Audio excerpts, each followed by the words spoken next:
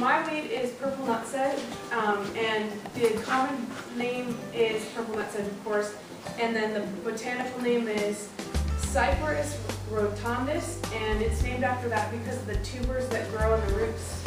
And what tubers are is it grows from rhizomes, and I have this picture I painted so I could kind of personally explain to you each part of the plant.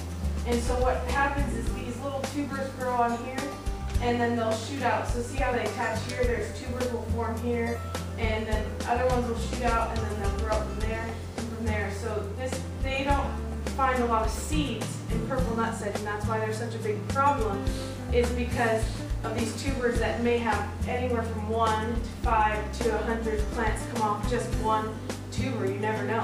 And it's under the ground, and unless you get the tuber, you're not going to get the whole plant. It's just going to come right back up. And so it's very, very intense.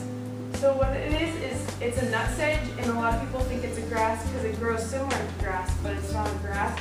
So what it does is it starts right here as the immature plant, and it starts to grow, and it just starts shooting off little shoots, and then the middle flowering areas comes up, and this is like triangular here, and then eventually the flower, which is called the spicklets, it will form up on the top, and that's like a purplish red color usually. And if seeds are on there, there will be, but a lot of times they won't germinate, or they're not found. They just die, and then the next offspring will grow from the tubers that are down in the soil.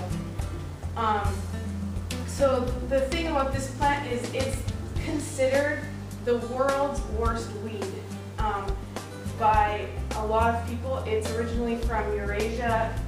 Some people say it's specifically from India, but most of the people say Eurasia area, so this could be that whole area, anywhere from Europe all the way to India, and so it's a widespread area. So, but now it's in 70 countries, so it's all over the world, and so that's why they call it the world's worst weed, because it's literally all over the world, and it's very hard to kill. There's actually only 3 types of herbicides that kill it, and they're Solicum, Roundup, and Sandia, and then partial is Epitam, Pursuit, and Raptor, and there's over 30 different herbicides that don't even work, so they don't have any control at all.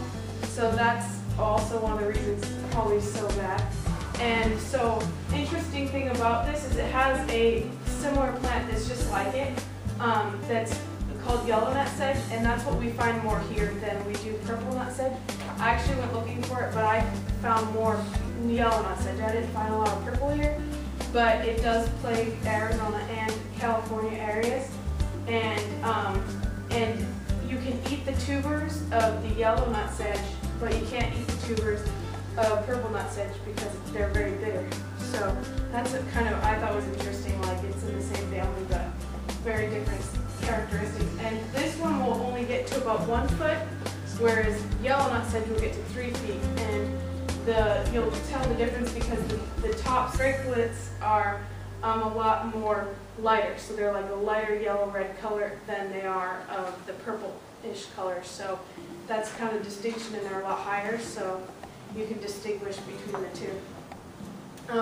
It's a perennial, but here and in the California area, it is a summer irrigated annual. So pretty much, if it's irrigated, it's going to grow. So that's something very interesting I found. So we can pretty much find it all the time.